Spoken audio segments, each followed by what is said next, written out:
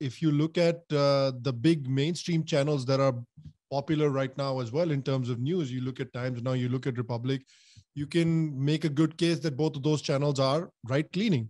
And it has happened because all of these mainstream news channels have noticed, people like Republic and Times Now, that look at YouTube, look at what people are watching on YouTube, look at how many now, channels and shows, etc., whatever podcasts there are. And there is clearly a gap in the mainstream media market that the audience is looking for. So instead of mainstream media, they're going to YouTube. So we need to fill that gap. And that's basically what Arnab Goswami did, whether you like him or you dislike him. You have to give him kudos for realizing that there was a gap in the market, and he filled that gap. And now look how well Republic is doing. So it definitely has made a dent. There was definitely a great amount of hunger among the Indian audience for content like this.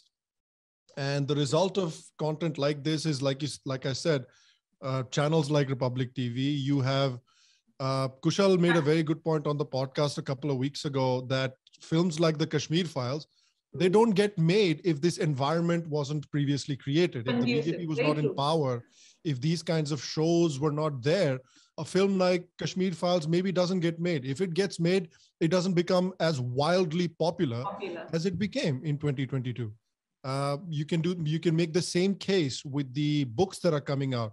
Vikram Sampath's book, J.S.I. Deepak's book, all of these scholarly work that's also coming out. I think it's come out because an environment has been created by social media accounts, by YouTube shows, by podcasts like Kushal's, by people like Abhijit, where the ground is extremely fertile for these kinds of endeavors to become successful. So yeah, I definitely think it's made a big mark. And I still think there's a lot of room to grow. And, the Western right wing, whether there's a lot that all three of us disagree very strongly with the Western right wing, but I think they have created a pathway which would give the Indian right wing, dharmic wing, whatever you want to call it, a lot of ideas as to how to grow further.